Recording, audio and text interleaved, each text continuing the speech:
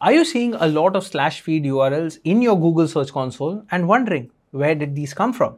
Well, today I'm going to show you how you can remove these URLs from your Search Console. Let's begin. Now, to answer the first part of your question, where did these slash feed URLs come from? The answer is WordPress. If you are a WordPress based publisher, these URLs are generated by WordPress themselves for RSS feeds. This feature is enabled by default and there's no switch that you can hit and stop WordPress from doing it. However, there are plugins that can help you do just that.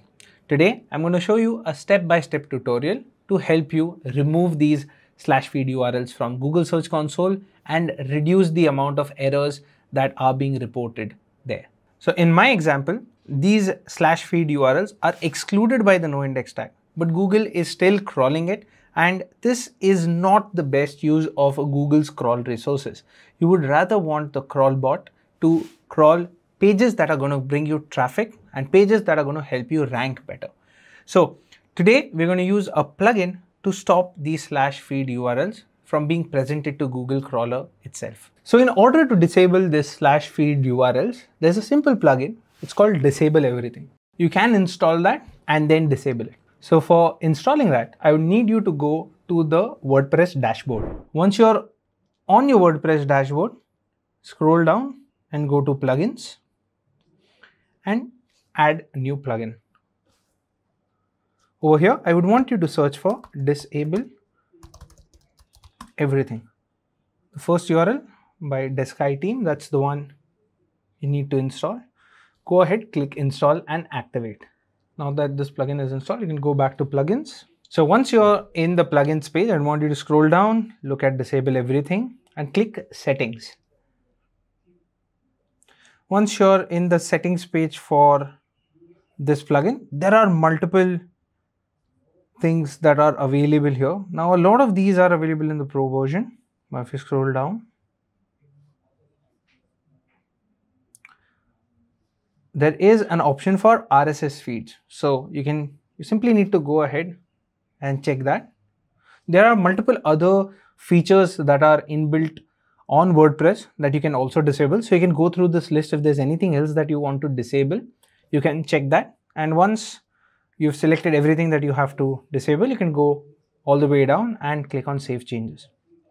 So now that this is done, you will not see the slash feed no index issue on your Google Search Console. It's a very simple way of doing it. Now, if you are a publisher who's already using a lot of plugins on WordPress and don't want to go the plugin route, there is also a way to do this manually. So in order to do this manually, you will need to have access to your WordPress installation. Now, if you do not have a file explorer plugin on your WordPress website, I would recommend you to install the WP-IDE plugin. Now, this is a file manager. I've already installed it. We've also created a video on it. If you would want to know how this works, I'll add that video in the description. But for now, in the dashboard panel, you can go over to WP-IDE. We're using a file manager to access files on the WordPress server because we'll need to make changes at the file level so that these feed plugins can be disabled. So once you have access to it, you need access to WP content.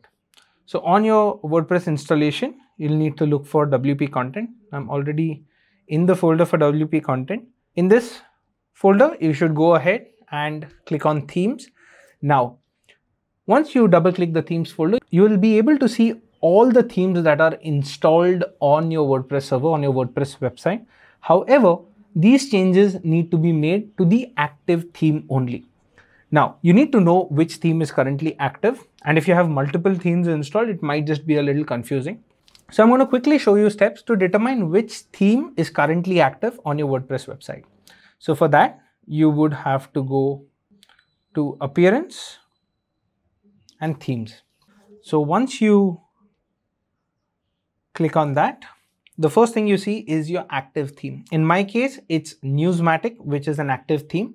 So that is the name I need to keep in mind because that's the folder where I have to edit the file. So now going back to WP-IDE, I'm going to go into the File Explorer and select the Newsmatic theme because that's the theme that's currently active. Now, In order to make the change, I will have to go to the functions.php page and make edits over here. Before I do that, and this is something that I strongly recommend to everyone, you first need to make a copy of this particular file.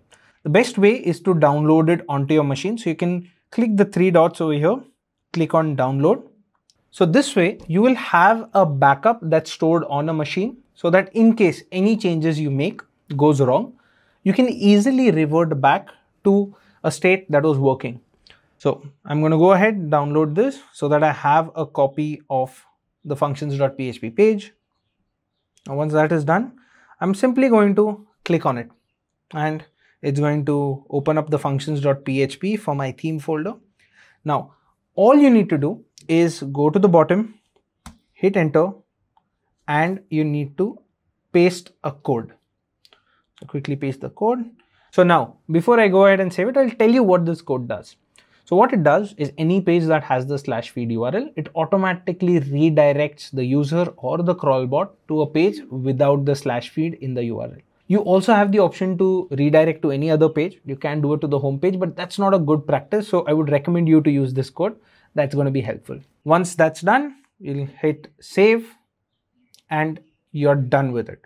So now that we've seen both the methods of removing /feed URLs from your WordPress website, I would recommend you to use only one of them. The plugin one is very easy. It's risk-free. You don't have to go around fiddling with theme codes. And also, once you make changes to one theme file, if you were to update the theme, the /feed will reoccur when you're using the manual method. Whereas if you're using the plugin, it's not going to happen.